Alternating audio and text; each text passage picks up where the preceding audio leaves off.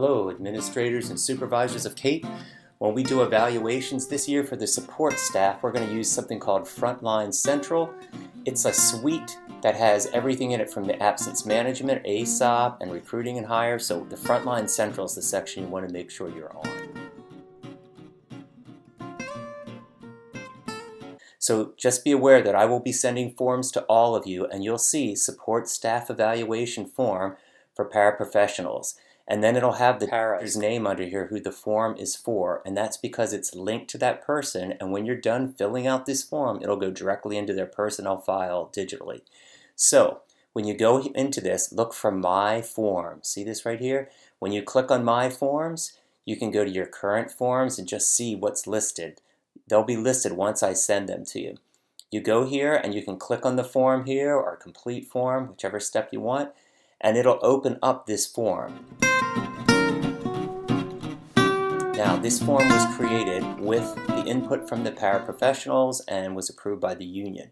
So what you'll do is you'll put the name of the person that you're evaluating first, then you put your name, just type in all of these as you're going, the job classification, para, if there's certain kind of para, the name of the school that you're at, and then the beginning of their cycle, like whenever this cycle began, the end of it. I'm just randomly picking things here. If it was a full year evaluation, click that one. If not, partial. And then here's where you look at each area. Do they establish and maintain collaborative working relationships? Here you'd look. Remember, exemplary is performance exceeds expectations and they could serve as a role model for others. Effective is their performance meets expectations. Needs improvement is performance is not consistently effective. And unsatisfactory is performance is not effective. I didn't bother typing all of that in every single one afterward, but you should know it's the same what we used before. How did this employee do? So I'm just going to say effective. So you'll go down through each one, go through each area, fill them out. I'm going very quickly here. I'm just randomly picking some things. You would give this more thought, but I'm just saving time. And as you go through, fill out each category, give them a rating on each one of these, and you'll see all of the areas that we're doing. If there's something that doesn't apply to them, like working with students individual or small groups, say they only work with large groups, you can pick not applicable. That's what's new this year. So there is a not applicable section in there. So we finished giving them their observation. At the end, they get an overall rating here, you can see. I'm going to mark this person as effective. And then any comments you want. We want you to put some comments here. Here you would type your comments for them. The paraprofessional does a good job, blah, blah, blah, blah, blah. And you type all your stuff in here. You can type as much as you want. Keep on going because it'll fill it up. When you're filling out the form, you will notice here there says web form and PDF overlay. Pay attention to this because what you do, you always complete the form as a web form. That's what you just did here. When you type this information in, it's a web form. But it looks much nicer when you use PDF overlay. Check this out.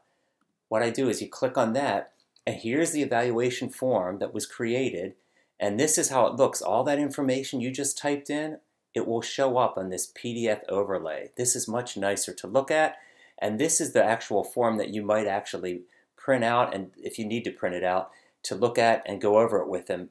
But online is how it's set up, so you can do it totally with the web form. I'm going to go right back to here. Or you could use the PDF overlay. And you can see up here that you can print the form and save your progress as you're going. So say you first go in here and type the web form and you get it all done, but you don't want to submit it yet to the person at the very bottom. Instead of submitting it, you can hit Save Progress, and it will save everything that you've done. When you go to meet with the person, you could pull it up on your computer and you could flip it over to PDF overlay and talk it through with them, looking at it in this format, which is a little nicer to look at.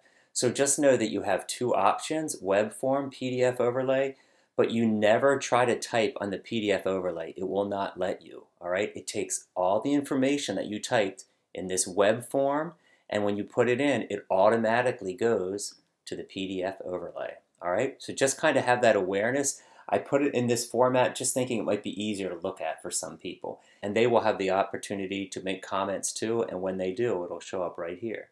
All right, so just have this awareness. that you have the web form option and the PDF overlay, but you always type on the web form option. When it's time to sign the form, I would suggest going over it together first, and then you sign the form, put the date, send it to them, and then have them sign it, add any comments, and submit it. Then you sign your name when you're at the bottom of it here. And then don't forget to add your digital signature. It'll automatically put it on, date and time. You put the date, today's October 25th, and when you hit submit, boom, the form goes straight to them. The minute you send it, it is sent to them. Then it shows up in their Frontline Central under their forms, and you can look it over there together and review it then. It will also tell you the workflow steps of who was to complete the form and where it is in the process. So right now this one's sitting at workflow 2, where the employee, the paraprofessional, receives the form once it's submitted, and they are the next ones to do the next step in the process. So down here, after you go over it with them, they could sign their version and put their name on here. I'll say test teacher. Well, really I should say para, because it's a paraprofessional. They add their signature. They put the date that you guys have met, say you met on the 28th of October, and then the comments, the staff member can say, you know, I agree with this evaluation, but I blah, blah, blah. If they want to put a comment, they can type it there and it'll show up.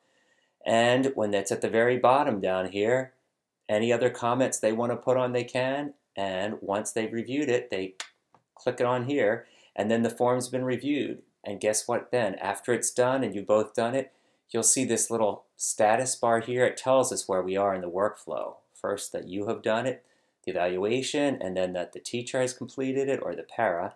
And then finally it gets sent to me, and then I approve it and it goes into the personnel file. All right, so that is how the evaluations will work this year. I hope you could understand this, and I'll talk to you soon.